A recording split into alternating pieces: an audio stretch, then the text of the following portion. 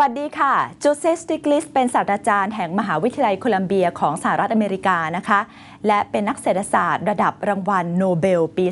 2001 เขาเคยเป็นประธานสภาที่ปรึกษาด้านเศรษฐศาสตร์สมัยประธานาธิบดีบิล คลินตันและเคยเป็นหัวหน้านักเศรษฐศาสตร์ของธนาคารโลกด้วยผลงานการเขียนมีอยู่มากมายค่ะหนังสือดังๆนะคะก็อย่างเช่น Globalization and its Discontents ซึ่งเป็นการวิพากษ์วิจารณ์การทำงานของ IMF และธนาคารโลกว่าเป็นการทำงานที่ล้มเหลวอีกเล่มหนึ่งที่ดังเหมือนกันนะคะก็คือ The $3 Trillion War เป็นการวิเคราะห์วิจารณ์ต้นทุนของสงครามอิรักว่ามีต้นทุนสูงมากและต้นทุนนี้ไม่ได้เป็นภาระเฉพาะกับสหรัฐอเมริกาเท่านั้นแต่ว่าเป็นภาระของโลกด้วยโจเซฟ สติกลิสถือว่าเป็นนักเศรษฐศาสตร์ที่วิพากษ์วิจารณ์อะไรตรงไปตรงมานะคะฝีปากกล้าเลยทีเดียวค่ะและในการประชุม World Economic Forum ที่เมืองไทยเขาก็เดินทางมาประชุมด้วยดิฉันเลยมีโอกาสแลกเปลี่ยนความคิดเห็นกับเขานะคะเกี่ยวกับเศรษฐกิจโลกที่เป็นไปณขณะนี้ซึ่งร้อนแรงมากๆเลยกรีซอนาคตจะเป็นยังไงแล้วก็การที่ผู้คนทั่วโลกไม่พอใจกับสภาพเศรษฐกิจที่เป็นอยู่สะท้อนให้เห็นหรือเปล่าว่าทุนนิยมมาสุดทางแล้วอนาคตของเศรษฐกิจโลกจะมีทางออกยังไงบ้างไปฟังจาก Professor Stiglitz ค่ะในช่วงไม่กี่ปีที่ผ่านมาทั่วโลกกำลังตื่นตัวกับวิกฤตเศรษฐกิจที่เกิดขึ้นในทวีปยุโรปธนาคารกลางอังกฤษกล่าวว่าวิกฤตเศรษฐกิจยุโรปครั้งนี้เป็นครั้งที่รุนแรงที่สุดนับจากวิกฤตที่เคยเกิดขึ้นในช่วงศตวรรษที่ 1930 ย้อนกลับไปเศรษฐกิจโลกเริ่มชะลอตัวตั้งแต่ตอนเกิดวิกฤตแฮมเบอร์เกอร์ขึ้นที่สหรัฐอเมริกาในช่วงปี 2008 ถึง 2009 ส่งผลให้ประเทศต่างๆในยุโรปต้องพยายามพยุงเศรษฐกิจของประเทศตัวเองให้พ้นจากภาวะถดถอยโดยเร็วที่สุดแต่แล้วในปลายปี 2009 กรีซเป็นประเทศแรกๆที่ได้ประกาศถึงวิกฤตหนี้สาธารณะที่เกิดขึ้นกับประเทศตัวเองกรีซเป็นประเทศเล็กในยุโรปที่เดิมก็มีสภาพการเงินที่ดีแต่หลังจากเข้าร่วมการใช้เงินสกุลยูโรกรีซมีการใช้จ่ายที่พุ่งพรวดขึ้นเช่นมีการเพิ่มค่าแรงถึง 50% ทำให้กรีซต้องเจอกับปัญหางบประมาณขาดดุลที่เลวร้ายมากขึ้นเรื่อยๆสุดท้ายกรีซต้องขอความช่วยเหลือจากสหภาพยุโรปและกองทุนการเงินระหว่างประเทศหรือ IMF โดยแลกกับการที่กรีซต้องมีนโยบายรัดเข็มขัดแต่ประชาชนส่วนใหญ่ของกรีซไม่พอใจกับนโยบายรัดเข็มขัดที่ลดรายจ่ายและตัดสวัสดิการของประชาชนทำให้มีการออกมาประท้วงเป็นจำนวนมากกรีซพยายามจะต่อรองในเรื่องนโยบายรัดเข็มขัดกับเจ้าหนี้แต่นางอังเกลา แมร์เคิลนายกรัฐมนตรีเยอรมันยืนกรานว่าไม่ได้นอกจากปัญหาวิกฤตการเงินในกรีซแล้วขณะนี้กรีซยังมีการเมืองที่ขาดเสถียรภาพเพราะไม่สามารถจัดตั้งรัฐบาลได้จนต้องมีการเลือกตั้งใหม่อีกครั้งในวันที่ 17 มิถุนายนนี้ความไม่มีเสถียรภาพทั้งทางการเมืองและการเงินของกรีซทำให้เกิดความกังวลว่ากรีซอาจผิดนัดชำระหนี้และอาจต้องพ้นจากการอยู่ในกลุ่มประเทศยูโรโซนซึ่งจะก่อให้เกิดแรงกระทบอย่างหนักต่อยุโรปและระบบการเงินโลกในขณะนี้ไม่เพียงแค่กรีซวิกฤตหนี้ยุโรปได้แพร่กระจายสู่ประเทศต่างๆในยุโรปอย่างเช่นไอร์แลนด์โปรตุเกสรวมถึงประเทศเศรษฐกิจขนาดใหญ่อย่างอิตาลีและสเปนก็ตกอยู่ในภาวะอันตรายเช่นกัน Professor, how bad is the world economy? Well, there's a lot of risk right now. The main source of risk is in Europe, the euro crisis. And it's not just Greece. The real problem is the Spanish banking system, the level of debt in Italy, Ireland, Portugal. So it's, while the focus right now is on Greece, it's much, much broader. I believe it's the fundamental structure of the euro, which is problematic. At the same time, the United States is not doing very well. It's growing better, but not fast enough to create new jobs for the new entrants in the labor force, let alone to bring down the unemployment of 23 million Americans who would like to get a full-time job and can't get one.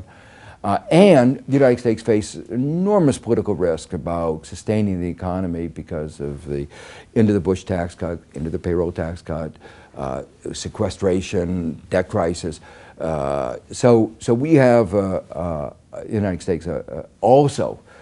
enormous amount of risk. Okay, this is a very grim outlook of the world economy. So are you saying we are only at the beginning of a huge hurricane that is coming? What we see in Greece is only the beginning. Well, the way I look at it is maybe a little bit longer term. I sometimes think about what would happen, life be like if back in the 30s. The Depression began, at least some people talk about it, with the stock market crash in 1929. And things got worse, and then Roosevelt came with the New Deal, and things got better, and then 1937, there was a concern about austerity, and things got worse again. So you got up and down until finally World War II got us out. I think we're in a way in a similar period. The crisis began, breaking of the bubble in 2007, Lehman Brothers 2008, Euro crisis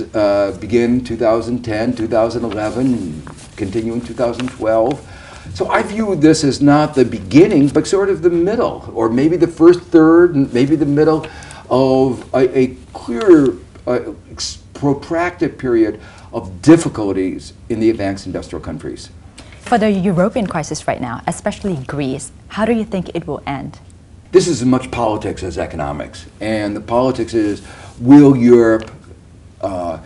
provide the reforms, the kind of assistance that Greece needs? There are fundamental problems with the institutional arrangements, the reforms, the actions taken in December made things worse, I think. The commitment to austerity brings the economy down, weakens it, makes it more difficult for Greece to pay the debt as the rest of Europe gets weaker, goes into recession. So in my mind, Europe has a lot to do. It could save Euro. It could enable Greece to stay on, but political bets are that it's just 50-50. What would happen to the world if Greece actually pulls out of the Eurozone? If it were only Greece that were at stake, I don't think a great deal. There'd be a lot of turmoil in the short run. It's a country of 10 million and Europe of 300 million. Right. People would have to adjust. Contracts would have to be written. The real problem is Spain, Italy, Ireland, Portugal. So the real problem is that these other countries are facing difficulties as well. And while all the attention right now is focused on Greece, if Greece leaves, all the attention will focus on the next country. And so, in my mind, it's not Greece that we need to be worried about. It's the other countries, especially the big ones like Spain, Italy. Exactly. So do you think there's a possibility of everyone reverting back to their own currency? The advantages of having a single currency are significant, but there are also significant disadvantages. And economists talk about an optimal currency area. What are the circumstances in which a group of countries can share a currency? And they're very restricted, and Europe doesn't satisfy those conditions. And it might have been able to make it work if they had enough of a common institutional framework, ability of countries doing well to help the countries that aren't doing well. But they haven't yet done that. And so there's really two directions for Europe to go. More integration or abandoning